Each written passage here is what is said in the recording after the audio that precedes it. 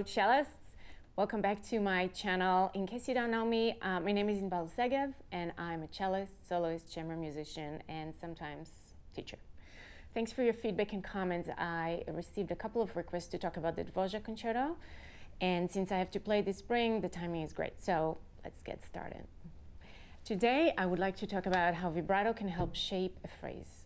We will later talk about how to tackle the virtuosic passages, but for now let's look at the second theme, which is upbeat to measure 140.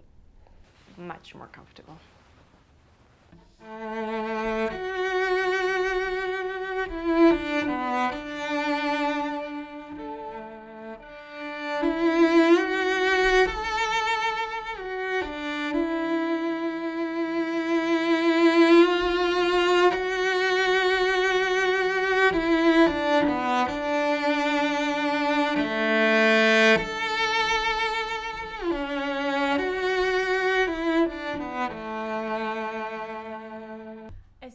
The vibrato slows down at the end of the phrase.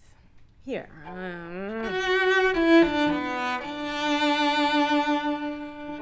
So, see if you can control the oscillations. So, start fast and much less on the A. It speeds up towards the top of the phrase.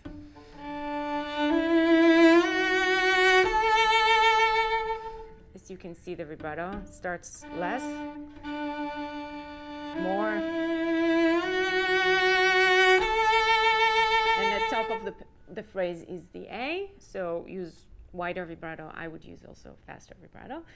Let's now look at measures 149 to 153. A part of this phrase repeats, and you should look for ways to vary that repetition.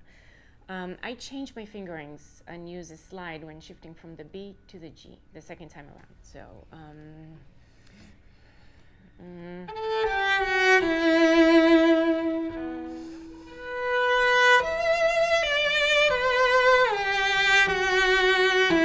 now I use 3-3.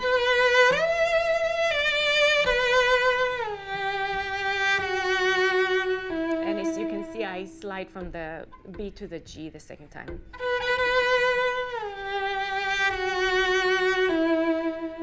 Whatever you do, just don't play those two phrases exactly the same. I also taper the phrase by slowing down my vibrato from the F sharp to the E the first time around.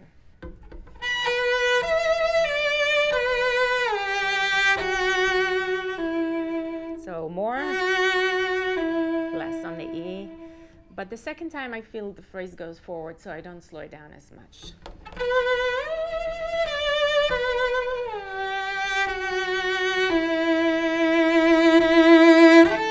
So you can maybe slow down a little bit and open up again on that same E in preparation to going on to the A.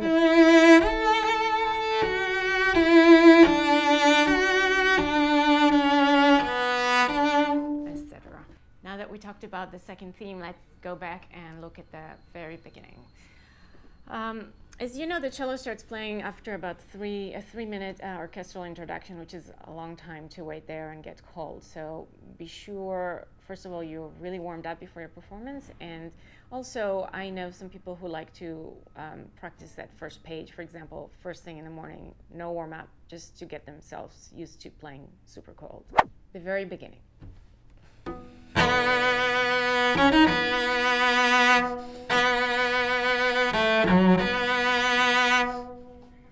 Quasi improvisando. Let's play a little free, maybe. Also, be sure not to stop your sound. I studied with Bernard Greenhouse, and he used to say, let the instrument vibrate. Let the natural vibration of the instruments come through. Don't choke it. So you hear that vibration of that B. If you keep the bow on the string, you will not hear that. So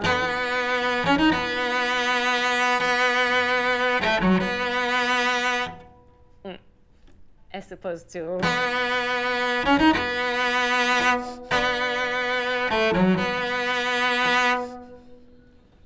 lift the bow at the end of those Bs.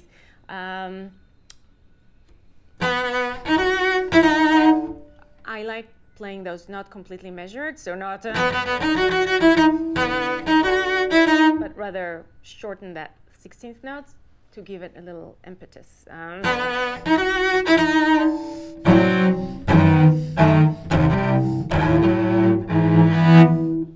And now we get to an interesting subject, which chords we're going to play in the beginning. I just bought recently the score, not cheap. I'm going to show you.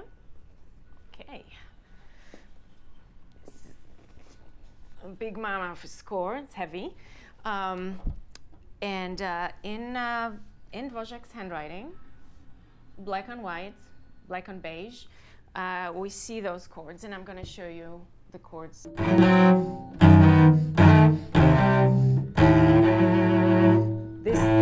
Notice this A. In the Urtext edition, you will see that there's one chord that is different. So instead of, so this F sharp, second chord is in the Urtext, and that's probably because the first edition had a G, but and I know this is extremely dry material I'm talking about here, but the manuscript has a F sharp. And then A.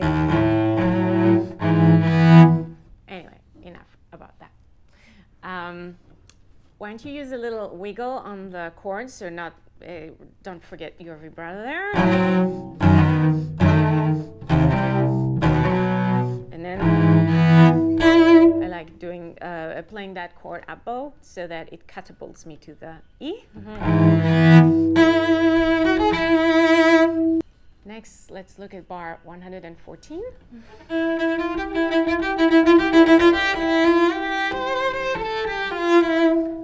I like starting off string and progressively playing more and more détaché. Don't forget the vibrato, also an arc to the vibrato.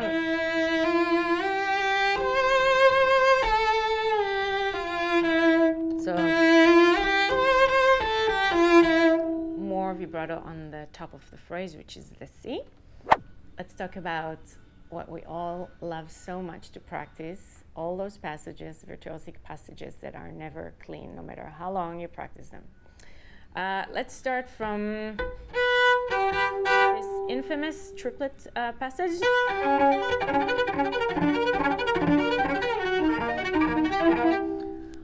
I practice them like this, by breaking down to basically chords.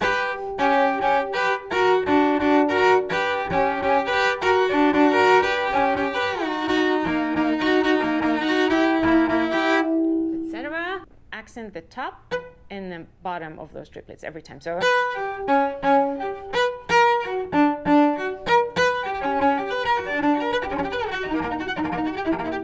eventually you'll start, the bow will start jumping, hopefully. But be sure you don't neglect the middle voice, and so alternate by bringing the middle voice out.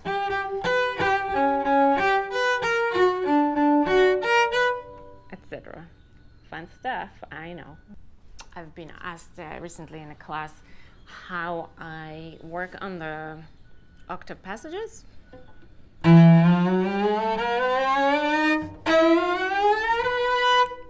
So there's really no shortcut here, no shortcuts.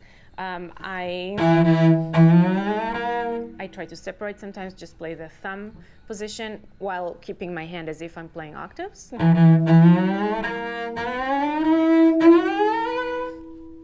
And then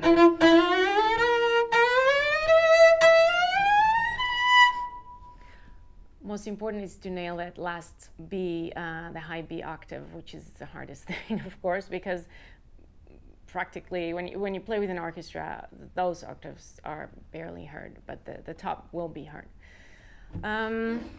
Let's see here. Be sure you keep your hand parallel when you practice. I think that helps a lot. Again, I separate the voices. And then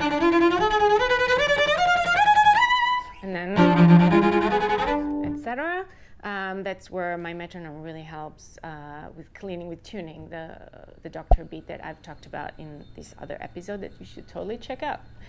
This is it for now. I hope you got some new ideas on how to practice this great piece, and have fun with it. Bye. This is it for now, guys. I hope you got some... Why am I saying so much?